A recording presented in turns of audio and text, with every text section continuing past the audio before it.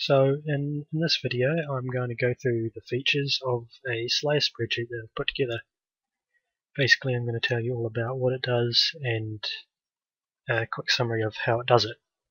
I'd had a couple of Slayer spreadsheets in the past that kind of worked. They were fairly basic, they didn't include a lot of features, and I decided to go about making a new one.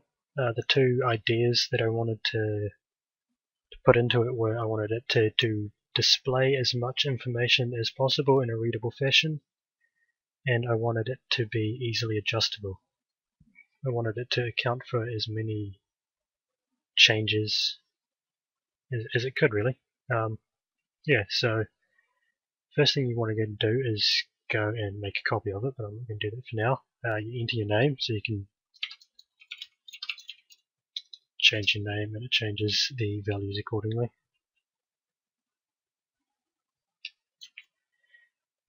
And then you can change your Slayer goal to say I only wanted to get to 80 million XP. That's 80 mil, that's 8 mil. It would then change the values accordingly as well. Then you go and change anything you want in these two sheets. There has a drop down. If you have any questions, PM me in game or message me on Twitter. Or comment on this video, and probably it should be preferable, because I hate the 140 character limit, you can't actually say anything. Try not to fiddle with anything too much in these sorts of sheets, and it can break things quite easily, and it's mostly only relevant in terms of the XP rates if you're level 99. I'll probably explain that a bit better later. So you get displayed your XP per hour, your melee XP per hour, the time it will take you to reach your Slayer goal, the time it will take you to reach your Slayer goal and 200 mil melees in ranged, the GP per XP it will take you to reach your Slayer goal, or while accomplishing your Slayer goal, the total cost of slaying, so with Duradel for instance I'd profit 3.6 mil, and with Neve I would lose 670 mil, and then the total cost including getting the 200 mils in melee and ranged. So this is the sheet where all of the action will probably be happening. It displays all of the information relevant to the tasks you'll be doing, and it displays the overall figures, supplies used, drops your gain, and in this area you can configure most all things that will change anything on the spreadsheet. So this is a dynamically updated list that will change depending on which tasks you have unlocked, which gear you're choosing, combat style you're using, etc. to change all of these values here. This table covers all of the overall figures, which are fairly self-explaining. So you've got hours taken, tasks completed, your melee to Slayer ratio, how many points you'll gain per task completed on average, how much magic XP and ranged XP you'll get while doing it, and your end hours. This one displays the supplies you will need in order to accomplish your goal, and this one is your Bone Crusher statistics.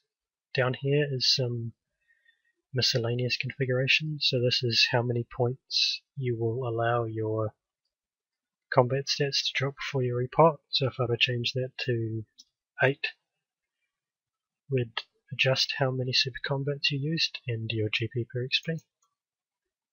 Desert Elite Complete changes how many inventory slots a Slayer can taken up, which can adjust this value.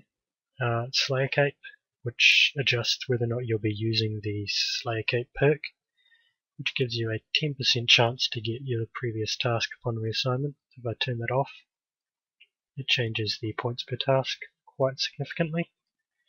Nightmare Zone for melees toggles between Abyssal Demons and 150k now Nightmare Zone. So it changes between that and that, and that and that. Bone Crusher just turns Bone Crusher on and off. Fairly self-explanatory. This area here allows you to change whether or not you do a task, whether you skip a task, whether you block a task, or whether you do not have a task unlocked. For example, ones that you spend points to unlock, such as bosses, or I don't know, perhaps you're like me and you haven't done the quest associated with Scarabites, so you can change that to not unlocked and it will adjust your points per task. Now the extension controls whether or not you have a task extended. So for example, I would be killing 144,000 dark beasts at 46k an hour with dark beasts extended. If I were to turn that off, I would only be killing 20,000 dark beasts with a total XP per hour of 47,000. This only changes the numbers for tasks that do have an extension, so it's all accounted for. The combat style changes obviously how you're going to kill them. So if I wanted to mage abyssal demons, it would adjust the XP rate. It would change the melee XP gained, it would change the magic XP gained, and it would adjust the supplies accordingly. Same as the gear setup. If I swap that to Aram's, it should increase the amount of prayer potions. It should reduce the amount of prayer potions are used because of something that I'll again explain a bit later in another sheet.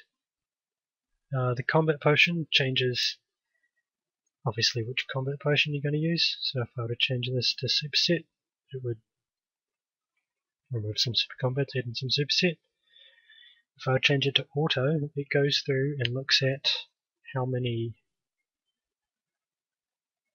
other items I have in my inventory, such as teleport, slayer cape, bone crusher, cannon base, cannon balls, SGS and all that sort of stuff, and then it adds in how many prayer potions I have depending on the prayer drain, which is decided by gear choosing, and then it figures out how many spots I have left and decides which one to use. So as you can see here, auto pick superset for abyssal demons because of how many prayer pots you need in your inventory.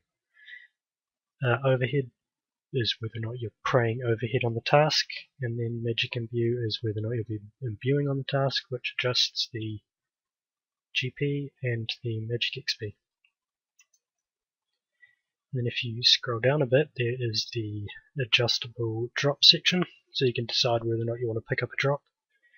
It displays how much GP you get per drop, whether or not it's stackable, so you can use that to decide whether or not you want to pick it up, I suppose. For example, rune bolts might be more appealing to pick up because they're stackable, even though they're the second lowest value drop there. This is how many of the drop you should receive, and then how many of the item you should receive. So for an item like rune bolts, you'll get 1400 of the drop, 20,000 of the item itself, and then the GP you gain from it. If you turn off, like say, I really hate dark bows, I turn that off. I should no longer gain any GP from dark bows, and it will suitably adjust my GP per XP values. As you can see, that has dropped into the negative rather than the positive. So this is probably the sheet that you'll be looking at the most. Really, it's the only sheet you should need to look at because these ones are sort of the calculation sheets. I'll go through them quickly now. So Girardel task covers all of the task data, so you've got your weight, block weight, skip rate, assignment rate, completion rate, adjusted assignment, which is taking into account the slayer cape and the point gain per task, and adjusted point gain per task, which is no cape, yes cape. You've got your slayer XP per hour, which is controlled by which combat style you decide to do, same as your melee XP per hour. That also takes into account, say you decided to range it. You've got your average task size and your max task amount, which are both adjusted depending on whether or not you're extending the task. Over here we have the percentage of the time you're spending at them and the hours you're spending at them, your total amount that you'll kill, the total amount of XP you'll get, and the total percentage of XP you'll get from that monster. We have the magic XP per hour, which is determined by which combat style you're using, or whether or not you decide to imbue. So if I were to go over here and decide to mage abyssal demons and imbue while at dark beasts, it would adjust those two values accordingly automatically. undo that. And then you come back here, that also changes the magic XP from and the true magic XP from, which is the end cumulative magic XP. The same for ranged XP per hour and how much ranged XP you get overall, which changes, for example, with Dust Devils. If you change it to magic, it changes the ranged XP per hour to 0 because you don't get any ranged in the catacombs. And then time to get to task is how long it takes on average, around about, to bank and to get to the task, which is then used to create a true task time, which means that banking, getting a new task, and running to a task is taken into account for the final XP per hour, so no adjustments need to be made there. And then over here is just the section that handles the Bone Crusher experience. And if I go to Duradel Supplies here, this handles the supplies you use per each task. So we have the offensive drain, so how much you will be losing from Piety or your 15% prayer, whether that be the ranged one or the mage one. And your overhead drain, which is what you lose if you're using an overhead. These two are effectively just changed depending on which gear setup you use, so I will, for this, change that to mage and change that to Arabs. And as we can see, the offensive drain and overhead drain adjust, so that will only be taking into account the 15% prayer used and the prayer bonus from Arabs.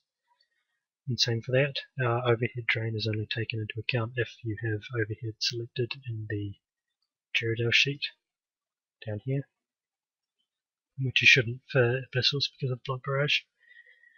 Potion take is how many offensive potions, whether they be super combat or supersets, you should be taking to the task, and potion use is how many you'll actually use. That one's for inventory potions.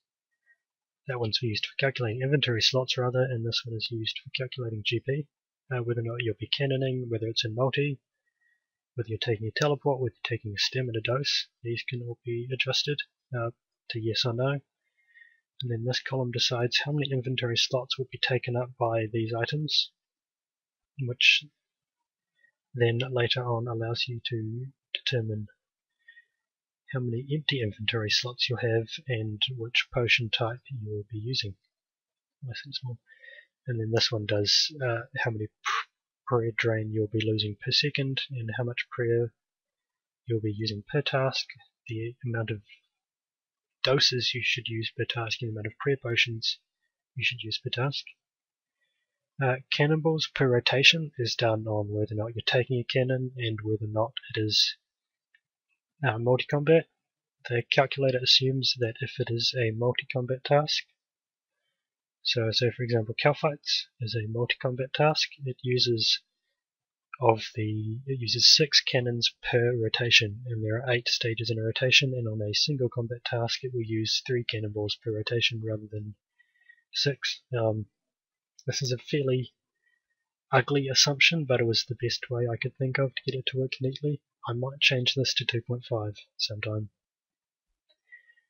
And then we have this, which is how many cannonballs will be used per task. Pretty self-evident. The Imbue casts, which does the runes, the Barrage casts, which does the runes, and how many darts you should be firing per task, which is relevant if you decide to set a task to ranged. And then if we go to Duradel costs, this is the one that calculates the costs of the supplies. So super combat cost, super set cost, prayer potion cost, cannonballs and cost, the total amount of those resources that will be used and the amount that those will cost. And then we have, I'll turn on imbuing again for Dark Beasts.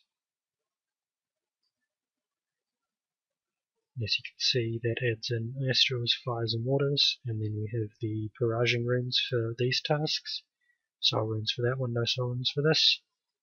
The darts, so if I were to go to Bloodveld, change that to ranged with arrows.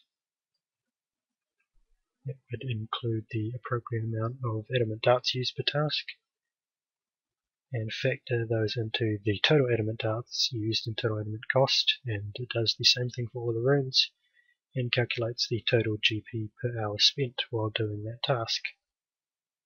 We'll just undo those changes I made quickly. And then finally there is the Ghirardel's drop sheet, which using the drop rate and the amount of the monster that you're killing, calculates how many of each drop you receive and the GP received per item. This is of course all controlled by this field down here, so if again I were to turn off dark bows, go back to Ghirardel's drops, and the amount of dark bows that you are receiving changes to 0, and the amount of GP received from them also changes to 0. And yeah, it's about all there is. All of the same functionality exists for Neve. The two sheets are basically identical. The only real difference is the task weighting and the tasks that are assigned. So she assigns brine rates, and Ghirardel's does not assign brine rates. They both have separate weights for each task, and all of those things are taken into account when calculating the values for these. So yeah, that's my Slayer spreadsheet. I hope you get as much use out of it as I have. I enjoyed working on it. It was something interesting. It presented a couple of challenges that I didn't really expect, and yeah, that's about it.